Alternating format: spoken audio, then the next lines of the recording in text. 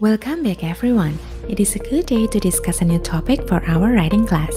In this session, we will start learning the basic information of essay writing process. At the end of the session, you are expected to understand the 7 steps of writing process, develop the outline based on the template given, and transform paragraphs to essay writing. Now that you have already learned the fundamentals of paragraphs, moving to essay is easy.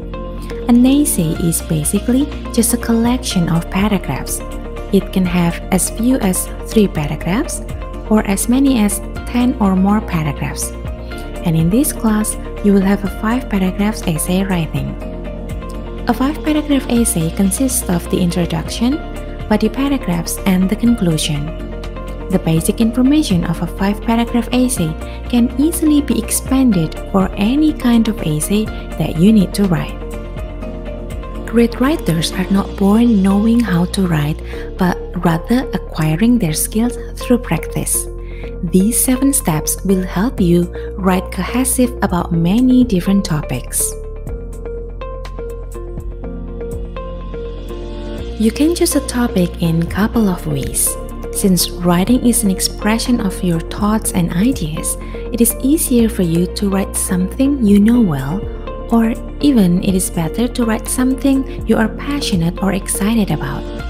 Choosing something you are interested in is a great way to improve your mind, discover a new hobby, or decide if you like something without even doing it. Brainstorming is the term describes the process writers use to get their ideas about a topic, and there are many ways to brainstorm. Jotting down is when you write down everything about the topic that comes to your mind. It doesn't have to be in sentence form, and you don't have to worry about grammar, spelling, or organization. In short, you just write everything. The next option is by making a cluster diagram. You can write down idea and draw a circle around it. After that, you can branch off the idea and draw lines to related ideas. Free writing is a technique in which a writer just writes whatever comes to his or her mind. The idea is to keep writing without stopping. Just keep putting words and eventually they will come back to your topic.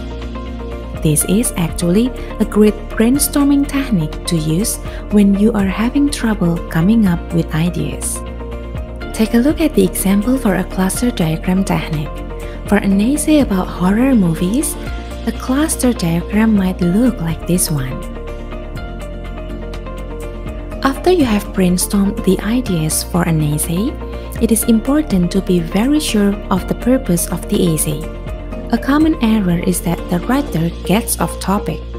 This often happens because the writer was not clear about the purpose of the essay or did not stay focused on the purpose of the essay. In organizing ideas, you can choose whether you are going to write it in a chronological order, that is based on the order of events as they occur in time, or in spatial order, that is based on what you see or the logical order, or the last option is to write it in order of importance, that is based on the least important idea or the opposite order. No two writers approach in writing assignment the same way. Some writers begin with the introduction and proceed from paragraph to paragraph. So, just choose the order that is easiest for you. One of the best ways to improve any piece of writing is to ask a peer to review it and offer suggestions. For example, is there any part of the writing that is not clear? Is there an idea that is not explained completely enough? Perhaps your peer editor will give you brilliant suggestions to improve your writing.